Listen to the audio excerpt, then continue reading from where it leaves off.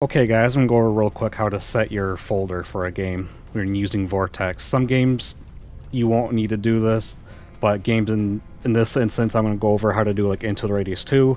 It's in what, pre-release, it's in beta, whatever you want to call it, so you have to set the folder manually. So first what you'll do is come to games and you'll search for your game, so Into the Radius 2, so I already have it on my list, so it's not going to pop up under the unmanaged. You click the manage button on the game, like on Into the Radius, and once that's done, it should pop up with saying something about can't find the folder, set manually, or cancel, or something like that at the bottom of the pop-up.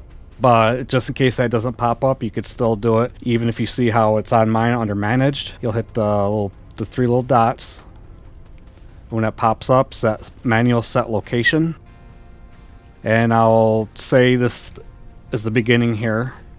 I'll go over through the steps, so in case the pop-up does pop up for you guys, at the beginning. And you say once you say select folder, it'll probably pop up something like this. What you guys want to do is hit the program files 86, Steam, Steam apps, common, and then right here's all your games for Steam. So you'll click the Into the Radius 2. That's all you gotta do.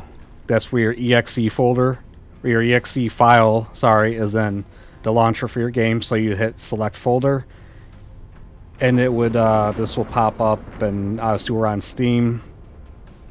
I guess you could do it on any other, whatever it lists.